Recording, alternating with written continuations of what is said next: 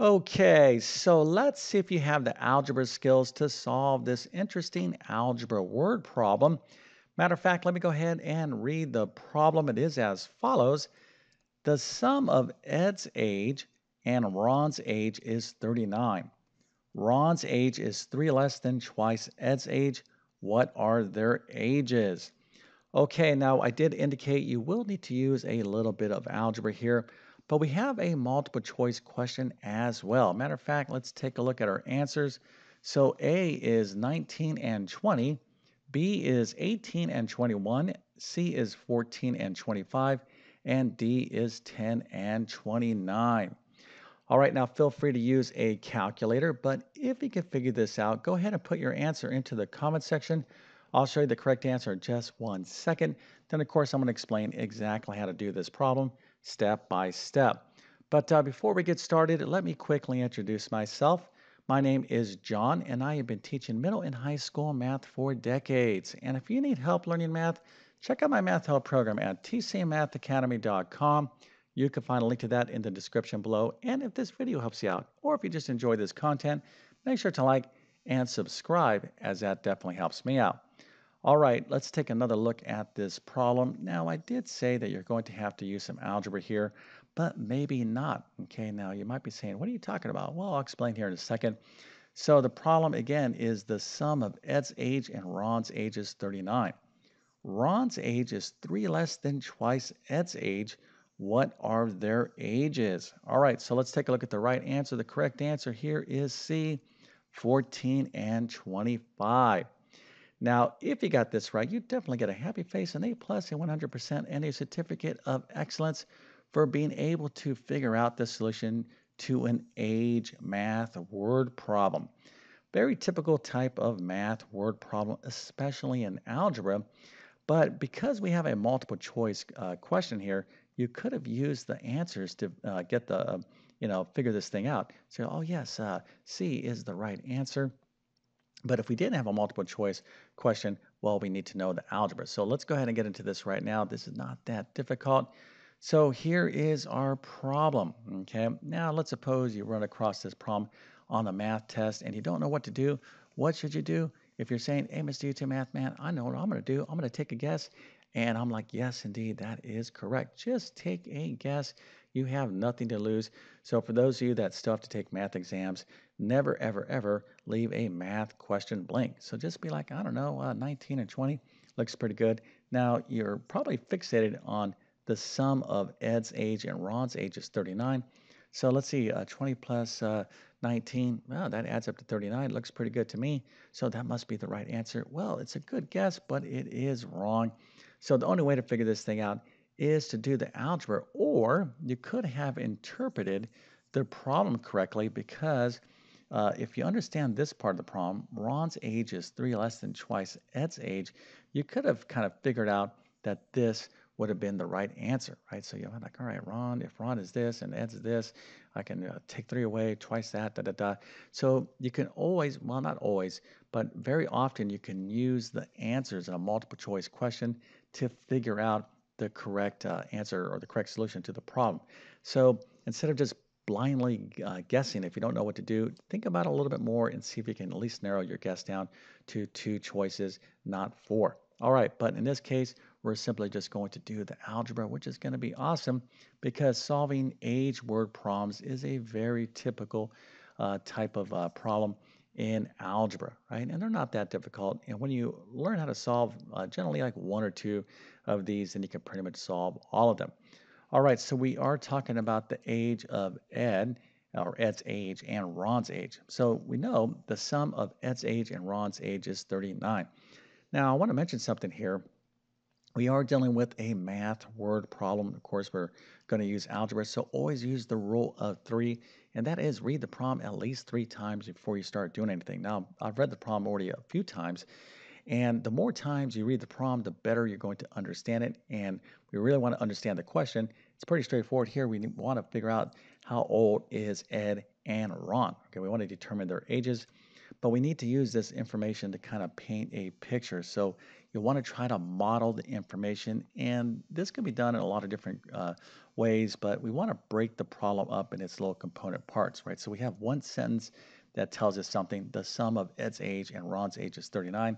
And then we have another sentence that's telling us something else. Ron's age is 3 less than Ed's age. So we want to kind of split this up and think about, the problem one sentence at a time. So let's start off with this first one here. The sum of Ed's age and Ron's age is 39. So maybe that's like this, right? So here's Ed and here's Ron. So if we add up their ages, it's 39. Pretty straightforward, right? And then the second part is a little bit more confusing, but it says Ron's age is. Now, this word is the equal sign in math. Okay, it comes up all the time. So Ron's age is. So Ron's age is equal to. Okay, equal to what? 3 less than twice Ed's age. And I think this is the part of the problem that may confuse most people. So the way to not be confused is to go nice and slow. 3 less than twice Ed's age, twice Ed's age. So it's doubles Ed's age, and it's 3 less than twice Ed's age. So let's kind of construct a basic model here. So here is Ron, right? So Ron's age is, right? So Ron here, right? Ron's age is what? Ron's age is 3 less than twice Ed's age.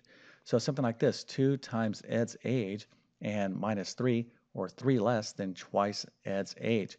So what we have here is the beginning of some sort of relationships that we can use to construct an equation to solve this problem. So Ed's age plus Ron's age is 39, and Ron's age is equal to twice Ed's age minus 3. Okay, so this is what the problem is saying. So now we want to kind of formalize this and use some variables, something like x, to represent their ages. All right, so how are we going to do this? Well, there's a couple of different approaches, but let's just let x equals Ed's age. Okay, now you could let x equals Ron's age, but that's going to make things easier because, or more difficult, excuse me, because if we let x equal Ed's age right here, then 2x minus 3 is the same thing as Ron's age. So you got to think about, what your variable is going to represent. So just don't say, all right, let's let x equals Ron's. No. Think about this for a second. That's why kind of constructing these nice little basic pseudo formulas, if you will, or verbal models or visual models of a problem will really help you figure this out. So instead of Ed's age, we'll just go 2x minus 3. All right, so we'll let x equal x equals to Ed's age, so Ron's age is equal to 2x minus 3. All right, so let's go ahead and formalize this. So let x equal to Ed's age, and then Ron's age by default will be 2x minus 3. All right, now we can kind of go back over here to this lovely equation because we have Ed's age plus Ron's age is equal to 39. So we can build an equation here, and we have some nice algebraic expressions. So here we go.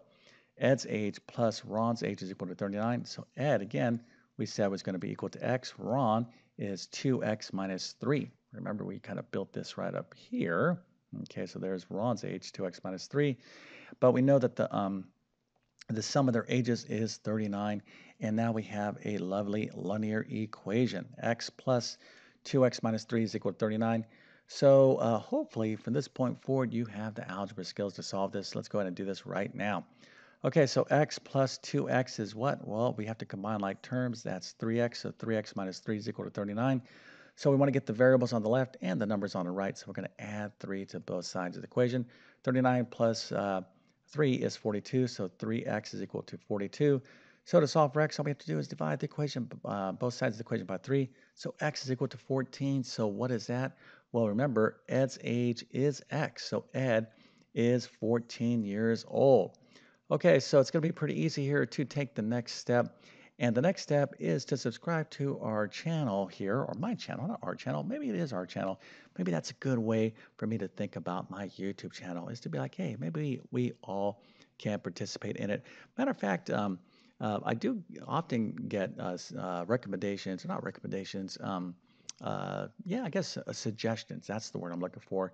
Where people say, hey, look, can you do this problem or that problem? I love those suggestions, but I'm kind of like on a bit of a, I don't want to say total, schedule, but somewhat of a schedule because I like to spread my work around what I'm posting from basic math, algebra, geometry, trigonometry, more advanced mathematics. So I love to kind of cover all these topics, and I try to, you know, um, distribute my videos, accordingly. Okay, so if you have a great suggestion, I definitely appreciate it. I'll try to get to it when I can or if I can. But I do a lot of things beyond YouTube. Namely, is my full math website. Okay, in my math website, I have like about 180 different courses. So we support a lot of people there. Public school students, college students, homeschool students, people that are getting or taking a test to get some sort of certification. So I'm a pretty busy guy. But one thing I don't sacrifice is posting videos to YouTube because I really feel that everybody that watches my videos, whether you are a subscriber or not, and if you are a subscriber, thank you so much. But I look at everyone who watches my video, and I take a personal responsibility to be like, all right, I just feel like I'm your math teacher, which means that I really want to teach, math as well as I possibly can, okay, in a way that you can like and understand. And hopefully I'm doing that. And if you are getting value from my videos, the best way to support my work is to subscribe. It really does make a huge difference for YouTube and allows me to reach more people. And if you're interested in taking one of my full main math courses, you can find links to those in the description of this video. And don't forget to hit that notification bell as well so you can get my latest videos. But now let's finish this problem up because once we have Ed's age, which is 14, Ron's age is super easy to get. Remember, it's going to be 2x minus 3. So Ed, remember we said Ed's age is going to be x. We saw for x that was 14. So we're going to plug in 14 for x right here. So 2 times 14 minus 3. So 2 times 14 is 28 minus 3 is 25. So Ron's age is 25. And if Ed is 14 and Ron is 25, well, the sum is 39. So that checks out. All right, so again, this is a typical type of classic algebra word problem, okay? So for me, I was first taking algebra, I think back in the early 80s. Yeah, I think that's about right. But I have a massive collection of math textbooks. It's kind of like a hobby of mine, an interest of mine. And I have books that go back from the 50s, 60s. So it doesn't make a difference. I'm trying, I would love to get older books, but particularly books that are, 50, 60 years old.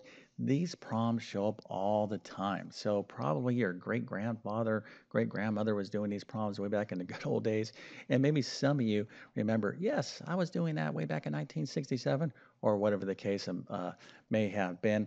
But anyways, hopefully this little video helps you out. And if that's the case, don't forget to like and subscribe. And with that being said, I definitely wish you all the best in your math adventures. Thank you for your time and have a great day.